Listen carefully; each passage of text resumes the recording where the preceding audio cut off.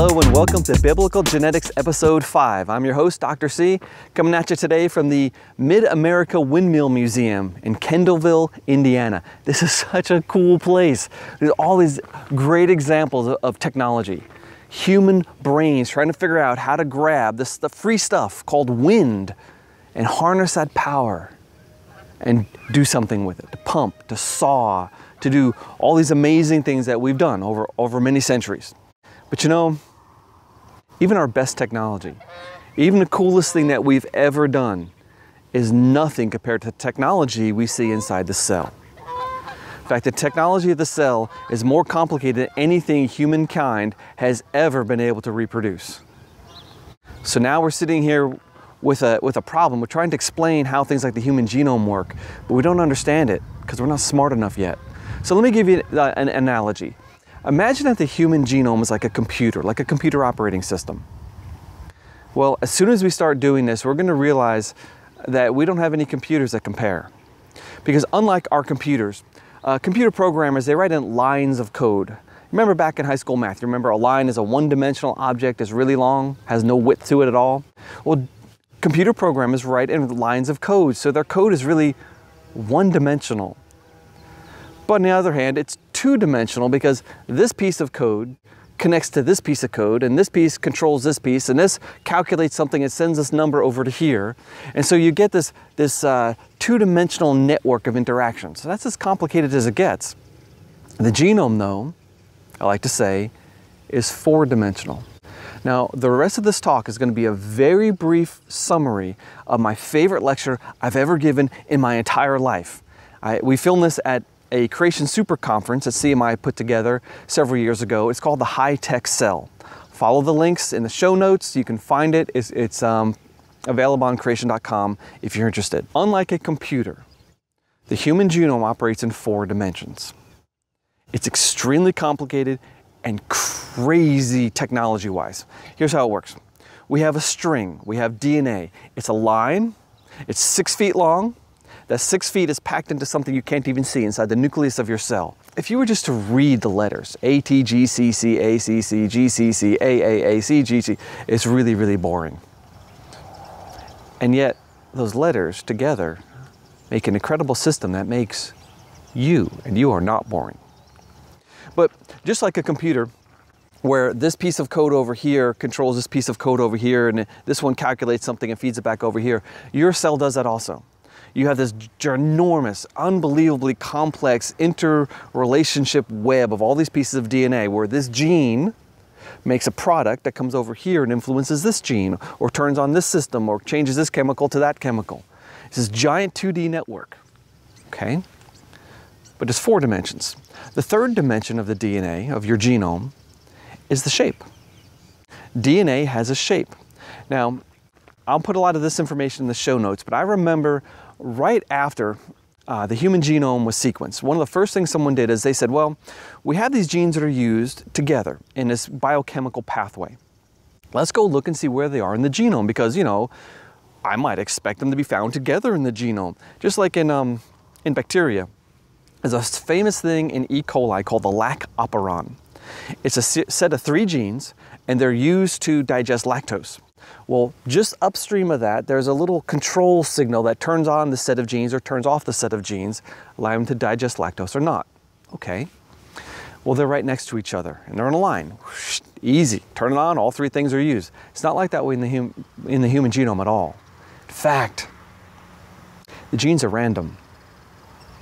They're found all over the place, different chromosomes, different directions. And so the studiers who were looking at this, they said, it's just junk. The human genome is just millions of years of evolutionary experiments, and there's no rhyme or reason to it. It's just junk. Well, later on, another group stepped up and they said, wait a second. If we treat the cell with formaldehyde, any DNA next to each other is going to cross-link. And once you cross-link the DNA like that, even if the pieces aren't next to each other in the same chromosome, we can cut it up, we take all these DNA X's, and we can sequence the arms of those X's. And when we did that, we realized that all these genes that are in different chromosomes are actually held together in 3D space right next to each other. Oh, And the genes that are used together are next to each other in 3D. So whoever programmed that first linear string knew how it was going to fold up into this giant 3D blob so that the genes that are needed are used right there. And the coolest thing, I mean, it gets even more complicated from there, because not only are they together, but they tend to form a pocket, an open spot. So all the genes are in this hollow place near a nuclear pore. So they can all be turned on together.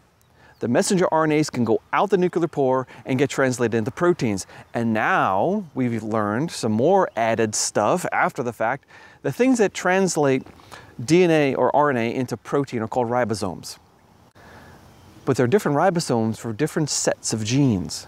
So when we looked at the genes, there's 3 letters that code for each amino acid, which means a lot of amino acids have more than one code.